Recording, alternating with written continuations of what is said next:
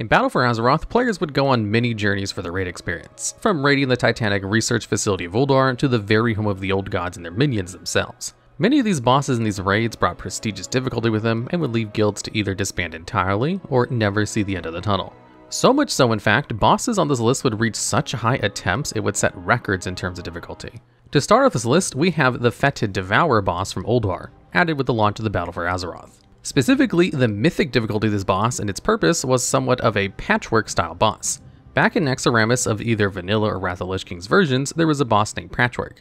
His entire gimmick was he had an incredibly large health bar and would do massive damage to the tanks who fought him, requiring a high management of defensive cooldowns, healers pocketing those same tanks, and DPS doing as much damage as possible before the boss reaches his relatively shortened rage timer and kills the tanks and thus the group. This meant only that if you didn't have enough gear for the boss, you wouldn't kill him as his health was just too high without better gear. Fetid Devourer would follow this same style of gameplay where you would require a large amount of item level and gear in order to meet the DPS check asked for.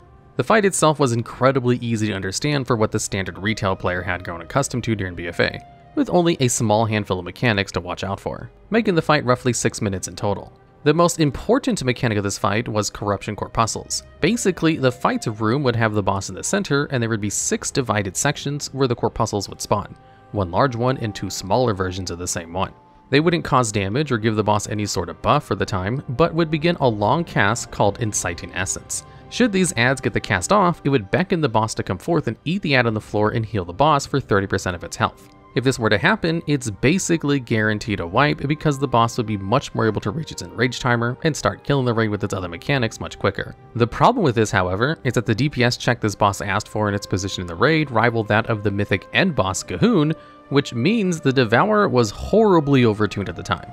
The health of the corpuscle ads was so high that being able to kill just one of the 3 was difficult for most groups, and nearly assured the boss would receive its heal each time the ads showed up during the fight. Blizzard would nerf the fight within the first few days of the World First race, lowering the health of both the boss and the ads, allowing guilds from as high as the World First to more casual mythic raids to manage at least killing them with the gear they had by the end of the patch. After about 133 attempts, the guild limit, now Liquid, would finally down the boss just hours after the health nerfs. However, even with the nerfs implemented in, when non-World First raiding guilds would reach the pseudo-patchwork style boss fight, they would still be stuck on him for pretty considerable attempts, keeping true to the nature of the fight and acting as a true gear check for everyone. And at number 4, we have Lady Ashvane from the Eternal Palace raid released in patch 8.2. Ashvane would be the 4th boss of the new raid and would place herself right in the middle and act as a massive wall to mythic raiding guilds. Similar to the Fetid Devourer, Ashvane was extremely gear dependent and asked many guilds that sought to clear as much of Mythic as possible to change strategies very often with things like gear progression. Ashvane, in terms of the World First race, didn't see much against the highest tier of raiders, only needing about 37 attempts total in order to bring her down before progressing to the next boss, Orgozoa. Most notably, after the first week of Mythic, and by the 3rd week, the kills had more than tripled as players had obtained the necessary loot. Ashvane herself was a mostly simple fight for the majority of the raiders, but required flawless execution in order to get her down. This would mean the progression curve of the fight would be incredibly steep, or a flat line depending on your guild at the time. The preface of the fight was that you would often tank her near the edge of the space and away from the mechanic Coral Growths.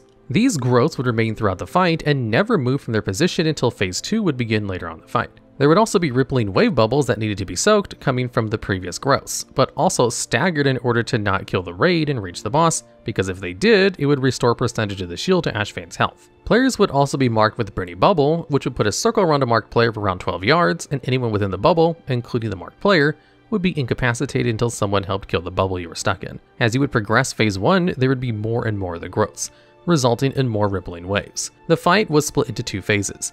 Everything mentioned was phase 1, and the shield Ashvane had on herself, when broken, would begin phase 2. The boss now becomes vulnerable to damage and begins to gain energy over 70 seconds, occasionally damaging targets with an ability called Expose Azerite over time. Ashvane continues her mechanics from phase 1, but no longer spawns additional growths on the ground or rippling waves. The new main gimmick was to use her phase 2 ability called Arcing Azerite to remove the growths on the floor to free up space and cause less mechanics. She will cast this twice per phase, and the raid typically aims to clear every growth during this time. When the boss reaches 100 energy, she will regain her shield, but now at a much stronger amount, and will repeat the mechanics from phase 1 until defeated. Ideally, your raid would assign players to soak the bubbles to keep the boss from gaining her shields, and all DPS players would need to learn the position of the boss with the tanks in order to clear the corals effectively. Now, Ashvane is brought to this list because, despite the really high-end mythic raid guild seemingly having no problem with her, this boss was known in BFA to be an infamous guild killer. Players could spend hundreds of attempts on this boss, and only being halfway through the raid would bring motivation levels to the floor, and many would quit altogether. The fight would also demand a third tank usually, depending on your composition, and many more casual guilds just didn't have the players willing or numbers to accommodate for this task. Ashvane would receive lots of tuning and fixes to her fight as she'd continue on, eventually resulting in more kills. These nerfs can vary from lowering Ashvane's health and the damage from her main mechanics multiple times before guilds would kill her. According to Warcraft logs, kills on Ashvane dropped dramatically in comparison to the bosses prior to Ashvane, and even further when reaching Orgozoa, creating an environment where the middle of Eternal Palace would stump many guilds in BFA, rather than the last two. And at number 3, we have Jaina Proudmoore from the Battle for Dazara lore raid added in patch 8.1. Coming in at around 346 attempts for the world first by method, Jaina would become infamous for her guild killer environment and grossly large attempt counts. Battle for Dazara lore came with a flavor of changing your faction mid-raid. Depending what you played at the time, the Horde would stay the same during Jaina's encounter, and the Alliance would be changed to the Horde races in order to stay on theme with the faction war aesthetic the expansion had going. Jaina's fight was a long 3-phase encounter with 2 intermissions. Jaina's wipe count wouldn't be the most obscene range players had seen before from end bosses and raids, and she was relatively well received for the tuning at the time.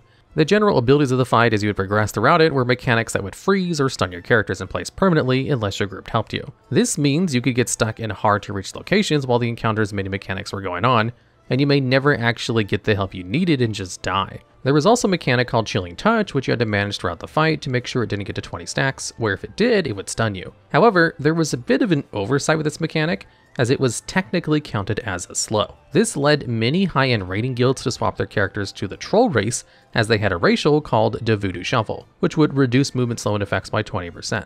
This would actually allow the Chilling Touch debuff to just fall off after intermission phase 2, so you could start phase 3 with 0 stacks. And this slight boost was just good enough that all of the World First Guild races changed their races to trolls just to cheese this mechanic.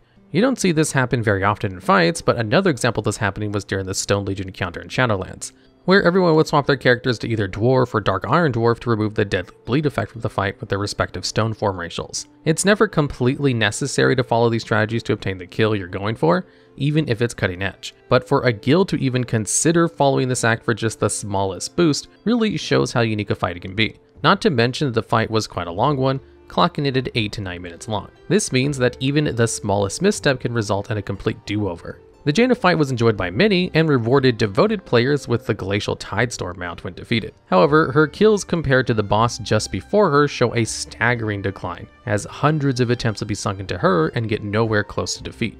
Following the Warcraft logs of the time, Jaina had received about 1,700 total kills before the release of the next tier. In comparison, just over 500 would kill the Stonewall Blockade, marking over 2/3 of the guilds progressing Jaina unsuccessful. Eventually, however, towards the end of BFA's inception, a skip would be added, and with players geared with loot pertaining to 8.3, she could be semi-cheese as players discovered that with the massive uptake in gear and survivability, if you simply just didn't interrupt her cast during the first intermission, you could stack the entire raid and burn her down on the spot. Though, even with this addition, mainly so players could farm her mount during the current content, large amounts of players would fall short in getting her down completely and never receive the coveted elemental mount.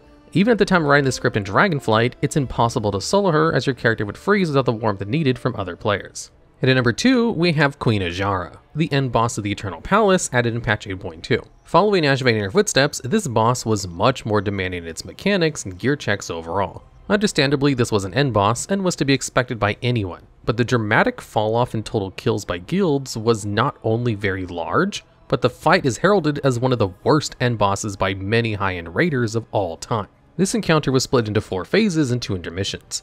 During phase 1, you wouldn't even fight Azshara herself, but 2 mini-bosses. They weren't incredibly difficult, and required some line of sight mechanics and keeping away from most players to avoid being hit with the abilities such as Chain Lightning and Charged Spear. Occasionally, Az would also spawn, which needed to be crowd controlled and killed as soon as possible. Once the first phase was complete, the first intermission would begin where Azshara would task every player with a very unique task that required perfect execution. These could vary between soaking orbs, not soaking orbs, standing with other players, or running constantly away from players. Failing to do these would result in a nasty dot depending on how many tasks were failed. Once completed, Phase 2 would begin and you would begin to fight Azshara herself. Now, the fight had a major mechanic that overhauled any phase of the boss fight called Ancient Wards. In 3 sections of the encounter space, there would be consoles players would interact with by standing on and forcing its energy to replenish.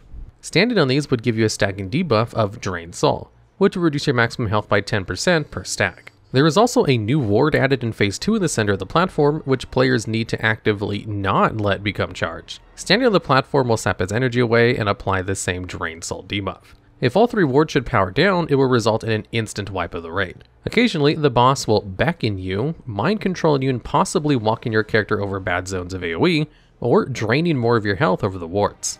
Ads will also spawn throughout the encounter and attempt at empowering the Ward of Power in the center of the room. The second intermission soon begins, and you will be tasked with similar tasks as the first intermission, but you can still damage Azshara here. Phase 3 begins and more ads spawn to attempt at draining the wards of their energy to wipe the raid. Many of these ads have mechanics that interact with each other, such as Crystalline Shield on the Tide Mistress being broken by the Charged Spear mechanic from Phase 1. Eventually, Phase 4 begins and no more ads will spawn at this point, and she will attempt to kill the group herself with many more mechanics, such as Nether Portal, a very deadly AoE circle. The Titan console that was used at the beginning to begin the fight is now interactable, and Azshara will attempt to drain every ward all at once unless the console is used to stop this, creating large amounts of raid damage in controlled space. To create an image of how much this fight required, it managed to topple Jaina in terms of attempts, and Guild stuck on her progression as the mechanics of interacting with wards and Titan consoles was so foreign to players, it invigorated a massive learning curve to everyone at every skill level involved. At about 359 attempts, Queen Azshara would eventually be defeated by Method, soon followed by Limit and Alpha. Unfortunately for most, they would never receive their cutting-edge achievements when it came to Azshara, as she was generally heralded as super unfun to players, because the ward mechanic would force players to just stop DPSing entirely and play in an incredibly strange method. And at number 1, we have Uu'nat, Harbinger of the Void from the raid Crucible of Storms in patch 8.1.5. Uu'nat was an incredibly complex boss, and his difficulty was beyond anything retail players had seen in a long time. Crucible of Storms was only a 2-boss raid instance, and Uu'nat would serve as the final boss. The general gimmick of the fight is there would be multiple relics players could retrieve from killing the trash just before Uu'nat himself. These relics would be crucial to countering and fending off against the fight style. Using each relic would bring with it a positive effect to help aid your raid. But because they are relics of the Void, they also come with a marked downside. For example, if you picked up the Void Stone as a healer and used it, it will give you a damage shield and cause all enemies to receive 100% less healing. However, when doing so, you will also receive 100% less healing, meaning anything you try to do to keep yourself alive with this active was ultimately worthless, and forced the player into good timings and more rounded thoughts. In Phase 1, there was a mechanic called Unstable Resonance that would mark every single player with a mark corresponding to the 3 relics that were picked up from before. You had 12 seconds to run to the player with your matching relic before it would explode and deal lethal damage to your entire raid. Also, if you ran through any other player of the opposite mark as your own, it would trigger this damage as if you failed to meet the timer and kill you immediately. This mechanic alone upon Uu'nat's release would cause hundreds of wipes, as while fighting all the boss's other various Phase 1 mechanics, they would often overlap and force players into incredibly uncomfortable scenarios and trigger the explosion far too quickly and wipe the raid. So eventually, Blizzard would change the ability's timers and allow players an extra 3 seconds to find their target in time before the explosion occurred. Before this nerf, most guilds had more wipes than either Jaina or Azshara already, with the final kill count of the world first kill being over 700. During the final phase of the encounter, the boss would begin to cast an ability called Insatiable Torment. Basically, what this debuff did is it would mark a player with a hazardous red circle, and they could no longer receive any healing to their character unless it was their own. Or they stood on friendly players and the red circle would steal their health and give it to them in order to heal them. This meant that out of only the 151 guilds that killed this boss, they would bring as many warlocks as possible to the raid. Warlocks could almost negate this mechanic entirely by casting Drain Life and their passive Soul Leech, which would reduce the damage the raid received altogether. This created a strategy where the guild would only run 3 healers and 14 ranged DPS. Most of the time, half or even more of those ranged DPS were Affliction Warlocks, as Siphon Life would be an additional healing spell to counter the Insatiable Torment spell. What makes this fight so infamous was not only were its mechanics so insanely demanding and overtuned during the first few weeks of release, but it holds the record of the most wipes ever on a boss in all of WoW before the first kill. It wouldn't share the record of going the longest unkilled, but the sheer amount of wipes guilds faced before a world first was achieved was staggering. Pieces would eventually come out on top after an insane 731 wipes to Uu'nat alone. To add further difficulty, the fight was also very long, typically over 10 minutes, and players were able to lust twice per fight. This means that if you got the boss to about 10% health after 8 to 9 minutes of combat and wiped, you would need to start all over again. Uu'nat would receive many nerfs to the fight, and understandably so, after seeing the mountains of bodies he created. Though, because this raid was a mini-raid and was released technically during the same raid tier as Battle for Azshara lore, Blizzard went about tuning the raid much harder because they expected guilds who had already cleared BOD and gotten the best mythic loot from it would need to be challenged in order to not clear the raid in only a few days or less. Because so little guilds had actually killed this boss when it was current, from its difficulty and the fact that loot just wasn't that great of an upgrade for most classes since it was so close to BOD's item level, many servers, even during patches 8.2 and 8.3, would receive round first achievements when they went back to attempt the raid at mythic difficulty. This meant even with the inclusion of Azerite essences from 8.2 and corruptions from 8.3, Uu'nat on some realms still was not defeated during BFA. For Uu'nat's time, he has become one of the most difficult bosses in not just BFA, but in all of WoW's history, continuing to hold the record of the most wipes ever, even in Dragonflight. Alright, and that's all of them. BFA was mostly known for its arguably failed Azerite system, but more importantly how challenging its raids were.